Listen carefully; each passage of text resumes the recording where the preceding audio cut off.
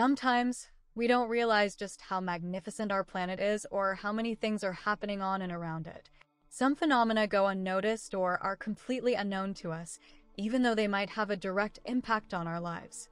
Moreover, new events are being discovered every day, adding to what is already being studied, generating a massive amount of information that simply doesn't reach everyone. But that's why we're here. In today's video, we'll discuss some recent events that could potentially change the course of our history.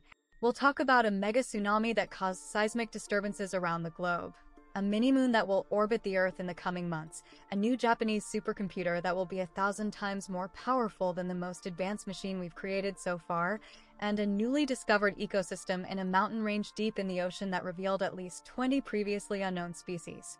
Why none of this has received the attention and coverage it deserves, I can't say, but that's about to change. Discover now the incredible things happening around the world that no one is talking about. Mega tsunami in the Arctic. Let's start with the mega tsunami. The event occurred in September of last year, but we only recently discovered it was actually a tsunami. And it wasn't just any giant wave, it was one of the largest in recorded history, reaching at least 200 meters, tall enough to cover the Great Pyramids of Giza. But how did such an event go unnoticed for so long? Well, it wasn't exactly unnoticed. Let me explain. On September 16, 2023, seismographs around the world picked up a very unusual vibration. A seismograph is an instrument used to measure ground movements, especially those caused by earthquakes, which are the result of tectonic plates shifting. Normally, seismic signals are strong and sudden, showing up as sharp spikes in the readings and quickly passing, serving as a warning. By the time these signals are picked up, the tectonic shift has already occurred, leaving only enough time to alert people to seek shelter. However, in many cases, that window of time is too short to act. In contrast, the signal recorded in September was completely different.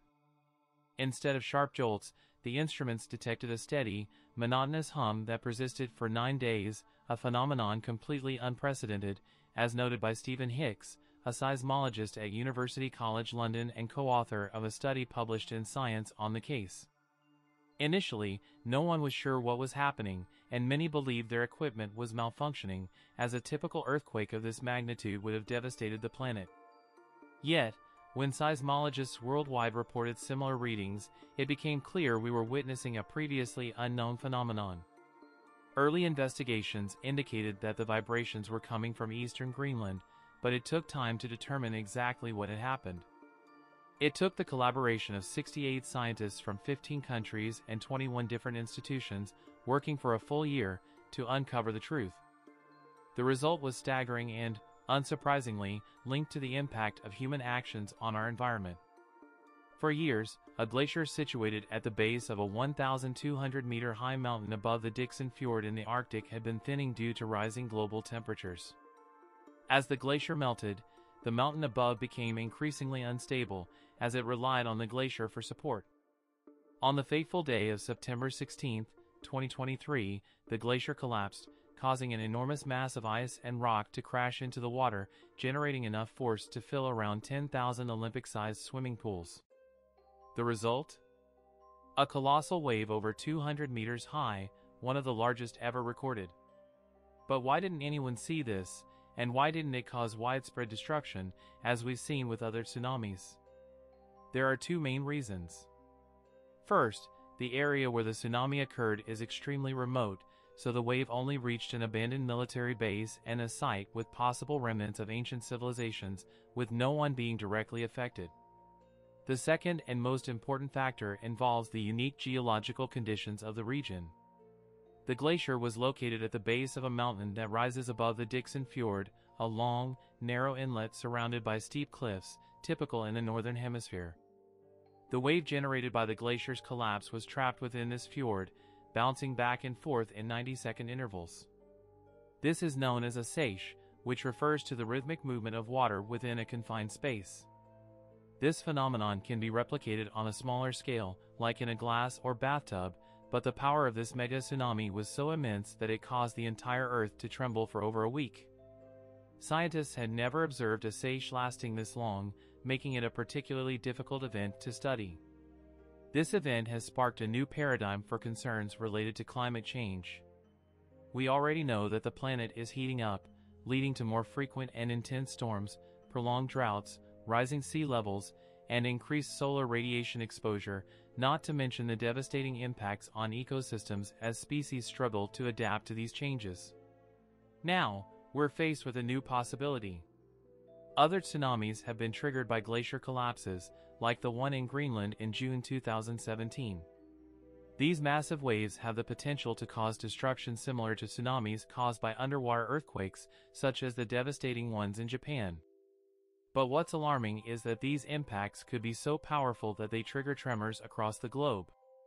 A larger wave could break off an even bigger chunk of a glacier, and possibly, though minimally, alter the Earth's rotation and tilt. All of this will require further study, as this is still a very recent discovery. However, if we don't shift our focus towards sustainable initiatives soon, it might already be too late. Temporary mini-moon. Now let's talk about 2024 PT5, the temporary mini-moon that Earth will have for the next 2 months. Don't worry, this won't be like a second sun disrupting planetary orbits. While rare, this phenomenon is already known to us and poses no threat to our existence. A moon, or natural satellite, is a celestial object that forms naturally and orbits a larger planet. The most familiar example is, of course, our own moon, but there are other famous ones, such as Europa, one of Jupiter's 79 moons, where ice has been found and which may even have a climate similar to Antarctica, according to some predictions.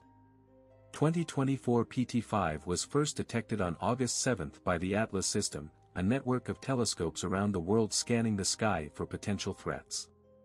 Interestingly, during initial investigations, scientists thought it might be a piece of space debris, possibly a fragment of a spacecraft or satellite that broke off and drifted into space. This is far more common than you might think. However, after analyzing all known human-made objects that could fit the observed pattern, researchers ruled out that possibility. The object turned out to be spherical and about 10 meters in length. This sparked some unusual theories. Some people speculated that the object might be alien space junk, left behind by an extraterrestrial civilization. Strange, right? It's not exactly how we imagine confirming the existence of intelligent life, by spotting their discarded trash floating in space. Still, in these kinds of investigations, all possibilities must be considered, no matter how odd they seem. In the end, the explanation was much simpler and more realistic. 2024 PT5, our temporary mini-moon, is an asteroid from the Arjuna asteroid belt, which typically orbits the Sun. Due to slight variations in the Sun's gravitational field, the asteroid was pulled out of its usual orbit and captured by Earth's gravity. It's expected to stay with us until the end of November. In fact, it won't even complete a full orbit around Earth, it will follow a horseshoe-shaped trajectory. The last time something like this happened was in 2020 with 2020 CD3, which stayed with Earth for a few months before drifting away. Similar events occurred in 2006 and 1992, and likely many other times when our instruments weren't advanced enough to detect these close approaches. These types of asteroids are very small on a cosmic scale. For us, 10 meters is the size of a bus or truck, but in the vastness of the cosmos, it's practically insignificant, especially considering how far it is from Earth. Observing it would be like trying to see a needle from the other side of the world with a magnifying glass. So, no, you won't be able to see this second moon with binoculars or amateur telescopes. Only professional, high-tech equipment, like the large telescope in Sunderland, South Africa, can spot it. After it drifts away, influenced by the gravitational pull of other celestial bodies, our mini-moon is expected to return. When? In 2055. By then, who knows? Maybe we'll have smaller, more accessible devices to observe it. Fugaku Next, Japan's supercomputer. We might get a helping hand from Fugaku Next, the supercomputer Japan plans to start building in 2025. This initiative was announced by the country's Ministry of Education, Culture, Sports, Science, and Technology, which aims to invest 107 billion yen, roughly $750 million, in the new system. The promise is that this supercomputer will usher in the Zeta class of global computing, meaning it will be capable of performing operations at the scale of zettaflops.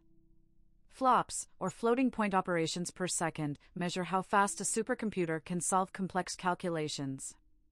In this case, Fugaku Next will be able to process 1 sextillion operations per second. You might be wondering what that really means. To give you an idea, a sextillion is 10 raised to the 21st power, that's the number 1 followed by 21 zeros. To put it in perspective, it's estimated that there are around 100 billion planets in the Milky Way, which is 400,000 times smaller than a sextillion. Current theory suggests there are about 70 sextillion stars in the universe, which Fugaku Next could theoretically compute in just over a minute, if, of course, all those stars could be observed by our instruments. This isn't Japan's first venture into supercomputing.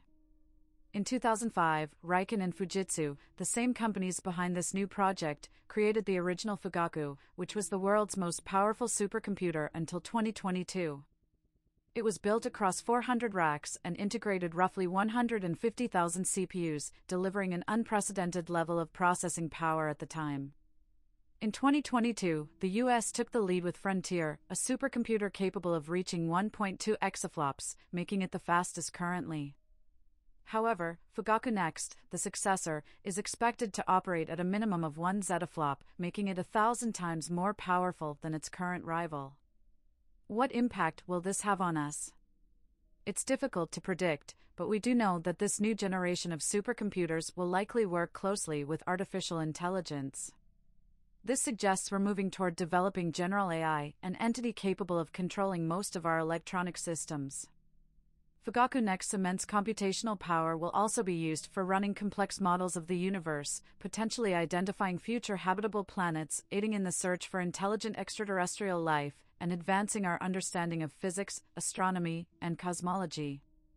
Additionally, Japan plans to leverage this supercomputer to boost scientific research across all fields, particularly in medicine and pharmacology, which could significantly advance treatments in the coming years.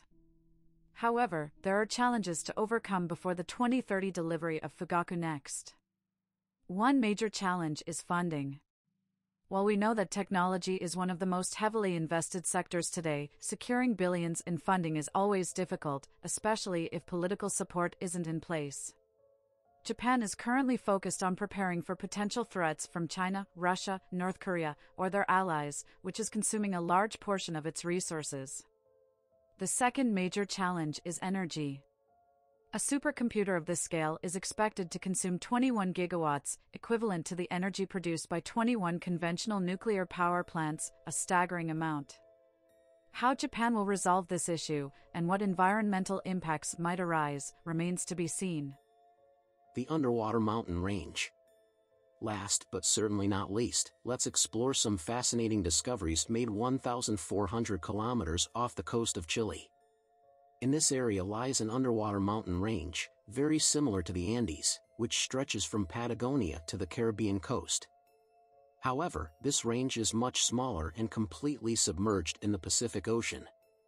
Named the Ginasa Range, it extends from this region near Chile all the way to Easter Island, home to the mysterious Moai statues, over 900 enigmatic humanoid figures. Among these underwater mountains, one stands out, a peak towering at least 3,000 meters tall.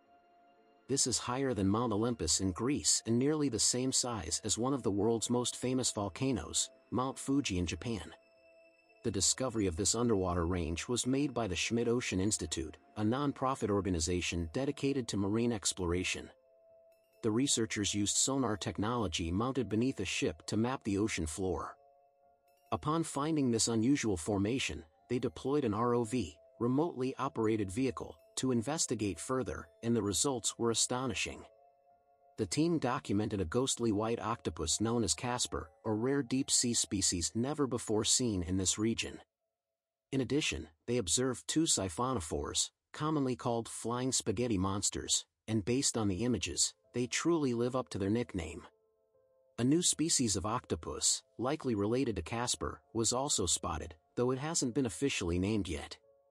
Moreover, the team captured footage of a squid that is a promising candidate for a new species as well. In total, there are 20 new potential species that could expand our knowledge of marine life.